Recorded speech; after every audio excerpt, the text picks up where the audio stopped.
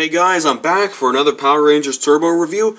Today I'm going to be reviewing a very rare figure of mine throughout my entire collection. This figure is by far the most confusing figure that I've ever had in my collection for over 10 years. This is the Blue Turbo Ranger, as you all know it. He is, of course, Justin, of course, at one time the youngest Ranger in all Power Ranger history. But he actually is still the youngest Ranger in, terms of being born human. Of course, as you all know, that Red Overdrive Ranger is like a 2-year-old android, but you know what I'm saying.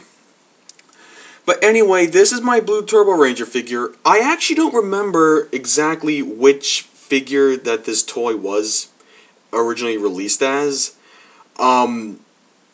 He looks like he's like the standard figure which you would buy, sort of like an SPD Light Patrol Ranger, and also kind of like an RPM full throttle Ranger. This might be just like the regular figure. I do not quite remember, but anyway, here he is. And do you know why he's confusing to me? Let's just take a look at his arms. His arms, of course, are on straight, but as you can see, his hands. Look at his hands. They're on backward. Look at that. Apparently there must have been a factory goof and the hands were placed on backwards. This is why this figure is really confusing to me. I don't know why his hands are on backwards. I mean, are they like trying to be funny? It's like, oh, ha ha, you got the messed up figure, ha ha. Or maybe it was a factory error. I'm probably guessing that it was a factory error. I mean, come on, who seriously messes up that badly on making a popular Ranger figure? Well, he was sort of popular since he was a kid and kids looked up to him, but, you know. But anyway, this is the Blue Turbo Ranger with the messed up hands. So, yeah, it's kind of messed up. He has very good articulation. His arms can do the whole, like, up thing, which looks kind of weird because it doesn't really look correct. But the only problem is his arms can only go out to here, and they can only go up. They cannot do a 360. That's one thing that I'm really bummed about, but that's nothing. He actually can do the whole splits. Let's get him back up like that. Let's not let him ever do that again. He has knee articulation. His knees can bend. Unfortunately, his legs cannot go back either. They can go front like he's sitting down, but they cannot go back. So I'm really confused by this figure. But one thing that's really strange is his head articulation. Look at his head. It's straight. You turn it a little bit. Now it's to the side. Reverse. Just looking at that side. I've always wondered how that's possible, and I think it has something to do with this little black slot in the back. Apparently, it really does look like something that you can like plug in and then like maybe gets his head to turn, his arms to go up and down. I'm guessing that's why they're there. I don't know. It's just really confusing to me.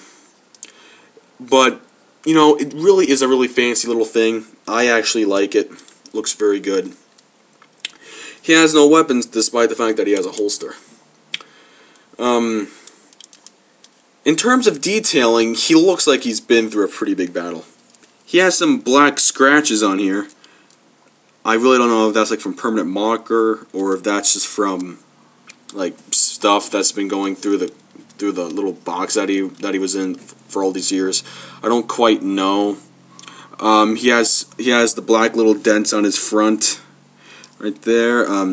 He really has really bad boot detail. There's like a bunch of stuff here on like the side of his boots. It's probably hard to see on my camera, but it's there. Parts of his hand have also gone through some wear and tear. His belt has also gone through a little bit of wear and tear. It looks like there's a little dash of red on his belt. Again, it's hard to see because of my camera and like the lighting in my room. It's kind of difficult. But other than that, he looks fairly TV accurate. If you guys ever do happen to see him, I highly recommend picking him up. He is really nice to have in any collection. because, as you know, he is probably one of a kind. Of course, when you pick up your Blue Ranger figure, you might not have the messed up hands. I guess mine's one of a kind. The messed up hands. It is very good looking. But yeah, that's pretty much it. The only other unfortunate thing about his articulation is mainly because his arms can't really, you know, do anything. His arms are basically just like, they go up, and they go down. They cannot stand up. Sure, like, he can stand up, but his arms can't stand up. Usually it takes a while for you to really get him in his right position. Takes a little while, like that. Like here and there. It really is a really big pain in the neck, really trying to get him to stand up straight. Or you know, get him in like somewhat of a respectable pose.